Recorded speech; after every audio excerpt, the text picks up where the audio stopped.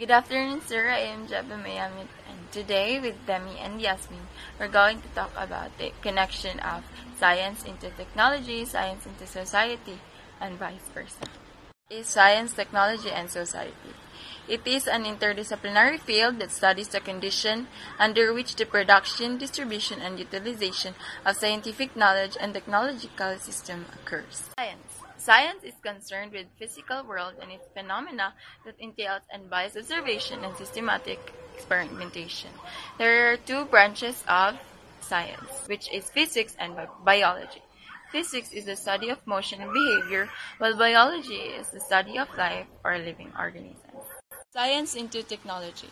Science informs technology advancements. We rely on theories on physics, material science, electricity, chemistry, and etc. to develop new technologies. Indeed, our ability to create such powerful computers is informed by our science. Into society. Just as technology often develops because there is a need for it, science helps develops the needs of society. While a major goal of science is to simply better our understanding, many people leverage science to help solve real-world problems into society. Hi sir, I'm Yasmin A. Bolongaita and I'm going to discuss about technology.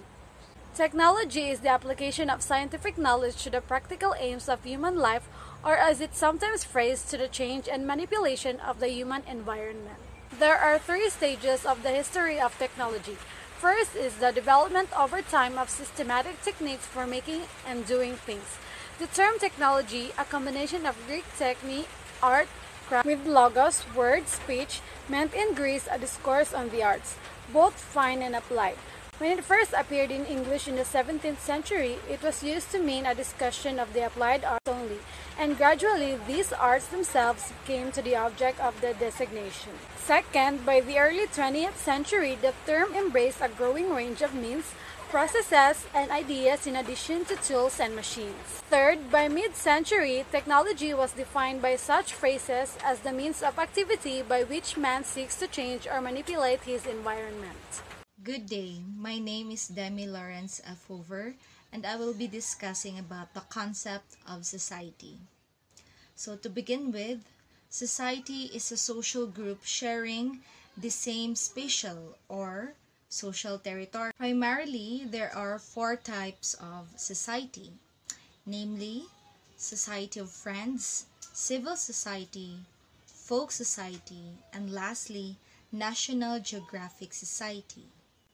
Under the Society of Friends is a definition also called as Friends Church. It is a Christian group that arose in mid-17th century in England. Next is the civil society, defined as dense network of individual and the modern state. It is a society considered as a community of citizens linked by common interest and collective activities. In Filipino, it is also called as sambayanan. Third is the folk society. It's defined as a group of people living as a community or an organized group of people for a common purpose. The National Geographic Society uses the power of science, exploration, education, and storytelling to illuminate and protect the wonders of our world. Now the question is, what are the impact of science and technology in society in terms of the economy?